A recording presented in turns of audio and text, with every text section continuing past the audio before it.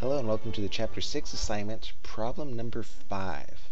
And I chose problem number 5 for a couple reasons. One, there's a lot of reading here, and I really do want to show how to parse out a lot of reading into what's most important. 2, problem 5 deals with both z-scores and normal distributions, calculating probabilities from z-scores, and also calculating z-scores and data values from the probabilities. So it works both ways. It requires you to use the back of the book table, which is the z-table, which is inside the front cover, back cover. So you'll want to have your book handy when you do this.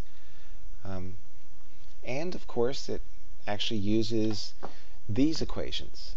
The first equation you'll recognize as the z-transform. X represents a data value. Mu is the mean of the data.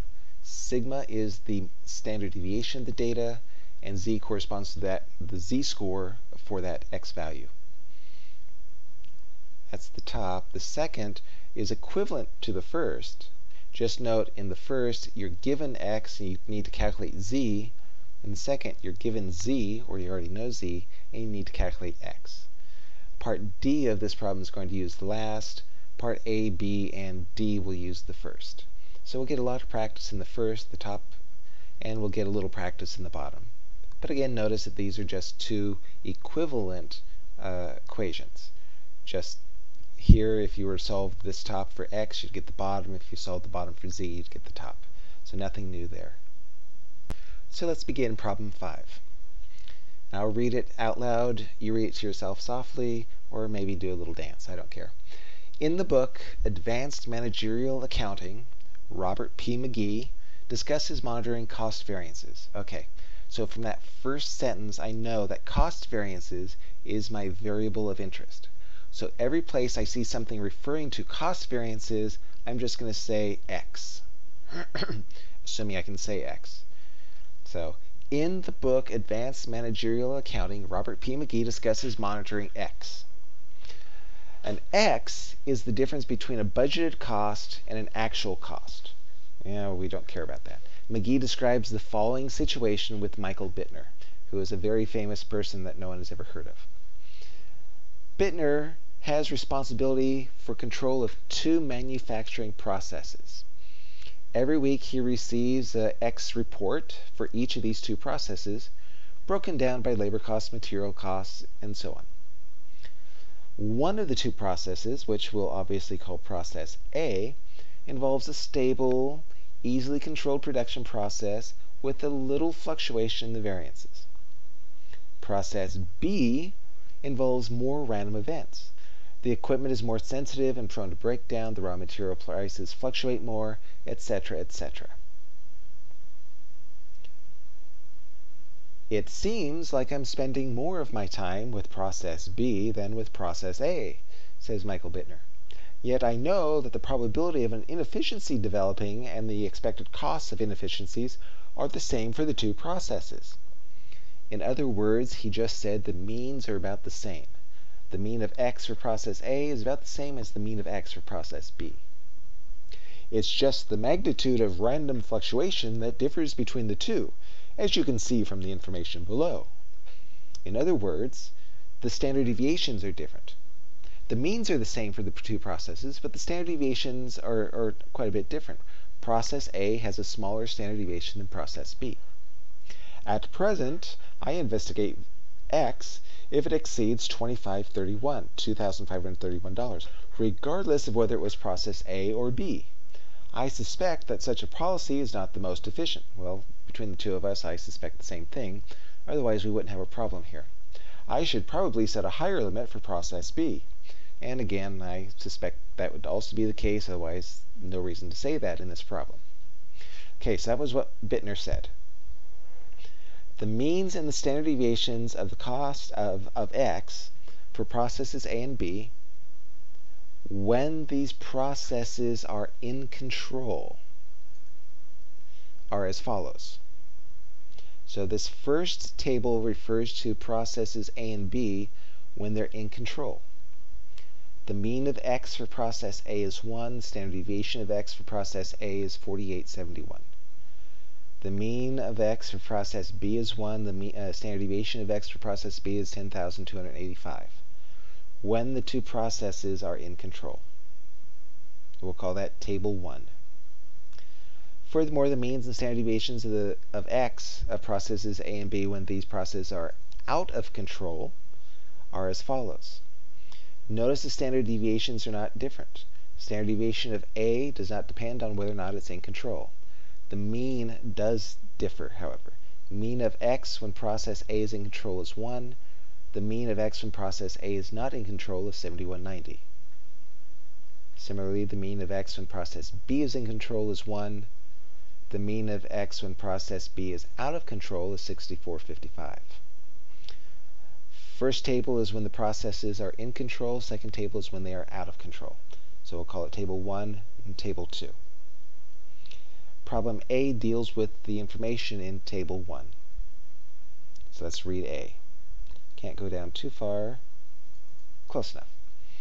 Recall that the current policy is to investigate a cost variance if it exceeds 2531 for either process. Okay? Assume that the cost variances are normally distributed.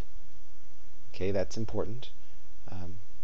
And that both processes A and B cost variances, X, are in control. Okay, so we're dealing with X being in control. The process is in control, so it's table 1.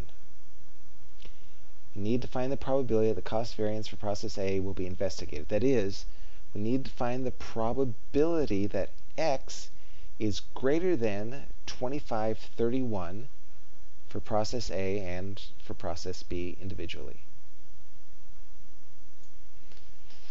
So we need to find the probability that X is greater than 2531 given its process A in a control. Given the mean is 1, standard deviation is 4871. Let's go ahead and bring in Excel.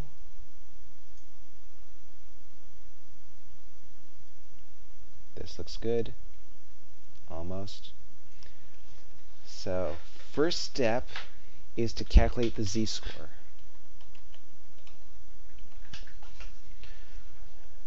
So the z-score here is equal to the x value, which is 2531, minus mu, which is 1, divided by the standard deviation, 4871. So 0.519400534 is the z-score, but we need to recall that we round our z-value to 2 decimal places. So rounded, this is 0.52. Probably should make column A a little bit wider. There we go. 0.52. Now we have our z-score. Now we need to find the probability. Oops. To find that probability, we need to go to the back of the book to what's called the z-table. So go to inside the back cover of the book. And you'll see a table on the left-hand side and a table on the right-hand side. Those two tables are essentially just one table made longer, or made shorter, or wider, or something. Look at the structure of the table. If you look at the margin along the left and along the top, those will correspond to z values, or those are z values. What's inside the table are probabilities. Along the margins are z-scores, inside the table, probability. So if we have a z-score, we can find the corresponding probability inside the table. If we have a probability, we can go to the margins and find the z-scores. Here, we are given a z-score of 0.52. So I look along the left-hand margin for 0.5. I'm looking. There it is. I see 0.5. And now I go across until I get to the column that is headed by 0.02. When you do that, the number that your finger is pointing at, the 0.6985, that's the probability.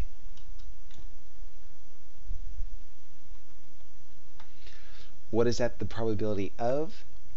That is the probability that z is less than or equal to 0.52.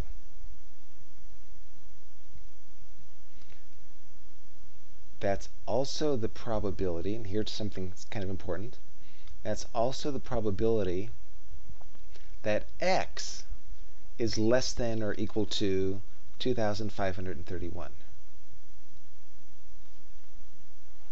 So that 0.6985 is both the probability that z is less than or equal to 0.52, and it's the probability that x is less than 2,531.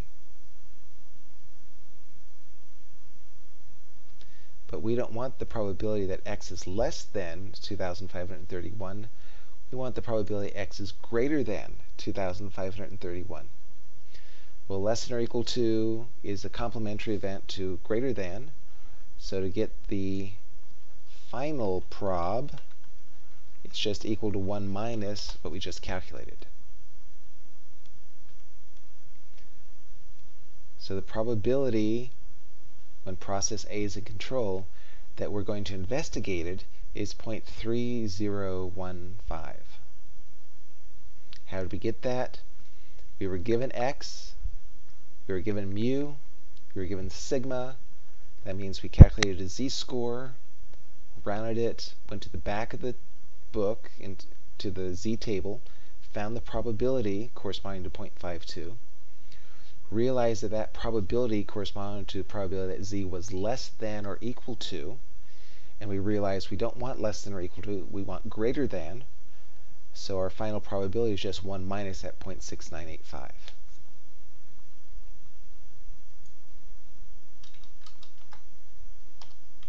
I can type. Now try and let's go ahead and do that with process B now. First step is the z-score. Then we're going to round it. We're going to round it. Then we're going to go to the back of the book to get the corresponding probability that z is less than or equal to that z-score. And then we're going to actually calculate the probability that z is greater than that z-score. So again, the z-score is equal to 2531 minus mu. Here, since we're doing process B and since we are in control, mu is equal to 1, divided by sigma, 10285. Again, that came from this z-score formula. We were given the x, we had mu from the table, we had sigma from the table, from this we calculated our z. The z-score is 0.245989305. Connect one sheet around that to 2 decimal places, 0.25, because the 5 rounds up. We now find the probability, so we go to the inside of the back of the book. We look for the probability corresponding to that z-score of 0.25. To find that probability, we look for 0.25 on the margins, 0.25 along the left margin, 0.2 along the left margin, 0.05 along the top. I see 0.2 along the left margin, 0.05 along the top. I get a probability of 0.5987. That's the probability that z is less than 0.25. That's the probability that x is less than 2,531. We want exceeds, we want greater than, so that final probability is just going to be equal to 1 minus what we just calculated, 4013.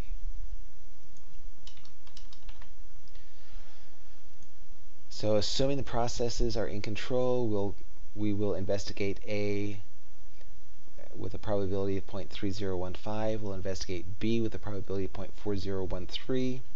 Because 0.4013 is greater, we're going to investigate B more often. Problem A dealt with Table 1, the in-control processes. B is going to be exactly the same as A, except we're dealing with the out-of-control processes, the Table 2 processes.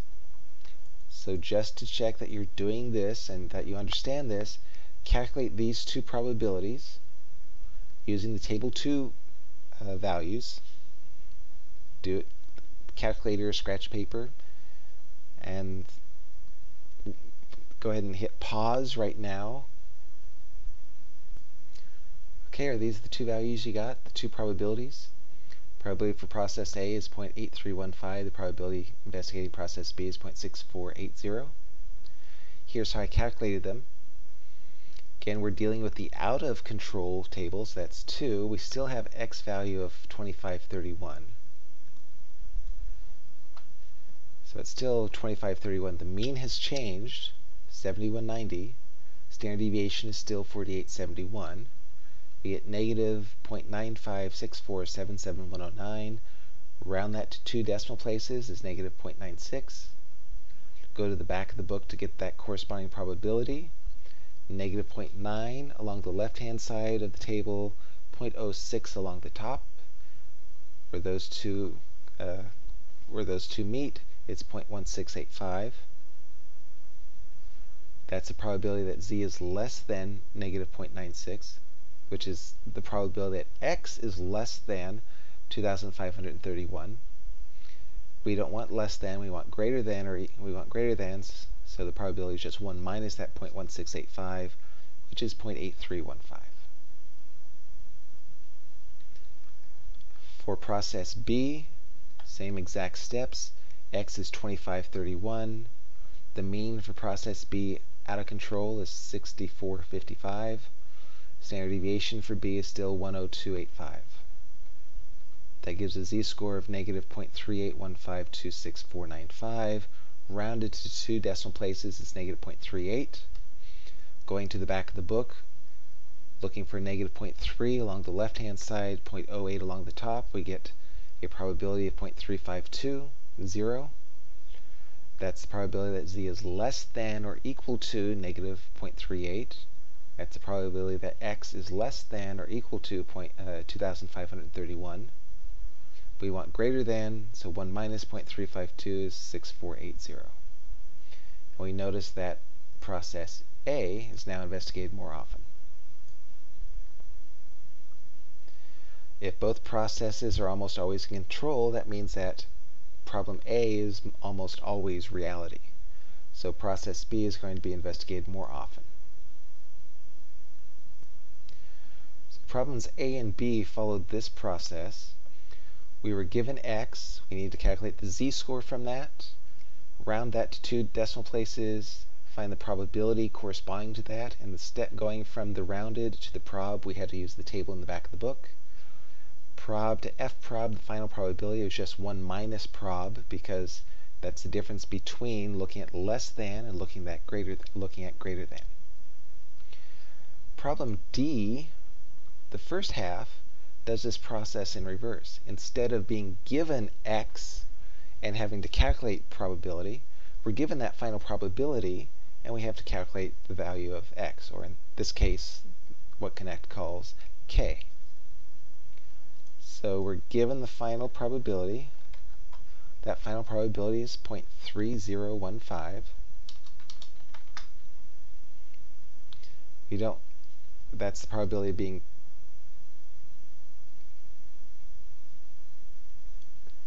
of being less than, or that's the probability of being greater than or equal to. If we're going to use the back of the book, we have to use the less than part. So the prob here is just equal to 1 minus what we just calculated. So in the back of the book, we're going to look for that 0.6985. That's a probability. So we look in the body of the table for 0.6985. We're looking for 0.6985, looking for 0.6985, looking for 0.6985 in the body of the table. And we found it. It corresponds to a z-score of 0.52. 0.52. That's the z-score. That corresponds to a probability of 0.6985.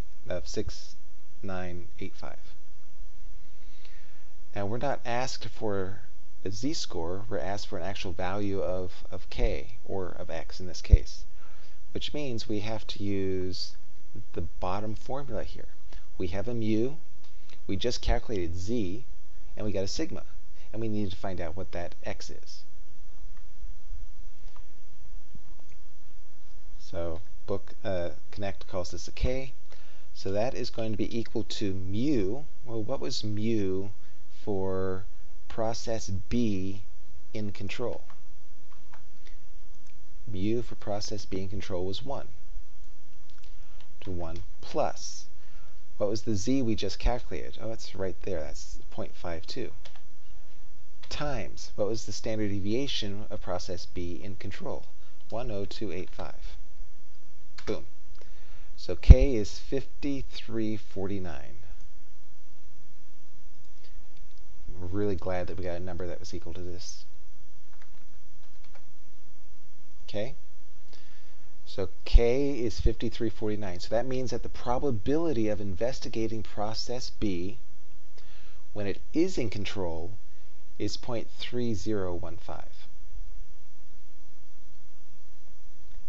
So the probability of investigating process B when it is in control is 0.3015 if we call this 5349 our cutoff.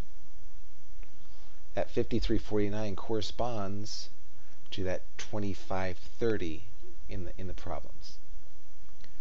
Now the second question here in D is, using this new policy, what's the probability of an out-of-control cost variance process for process B being investigated?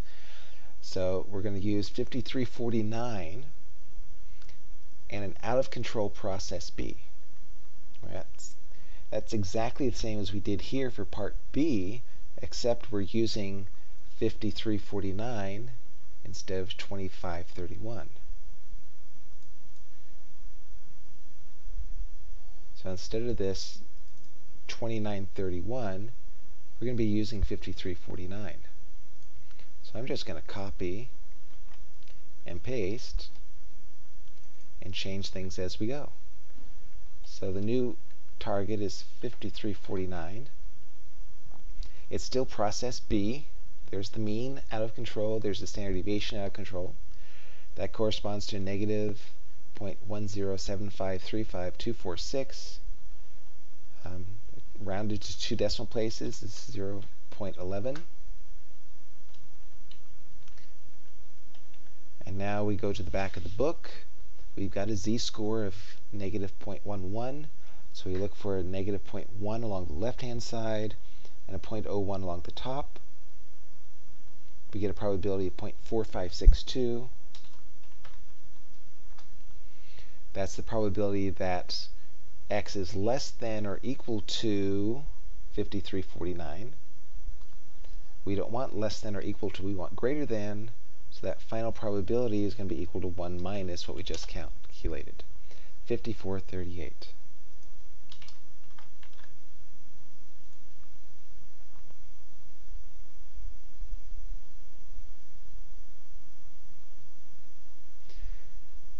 Notice, as expected, the probability of investigating process B is less with a higher cutoff than it was with the lower cutoff. Not much less. 10% less. So here's what we did in this problem. We actually did two types of things. Type of thing number one is we calculated probabilities given x's. And the process was take that x, transform it into a z-score. For this problem we had to also round it to 2 decimal places. Once we've got that rounded z-score, we go to the back of the book, get the probability. This is the probability that z is less than or equal to that score. Here we didn't want less than or equal to, it said exceeds, so we want greater than. To go from less than or equal to greater than, we just subtract the probability from 1. That was A, B, well, actually these are all B's here. For problem D, we kind of had to do the opposite. We were given a probability and had to calculate that x. Here it's a k. So we were given the probability of 0.3015.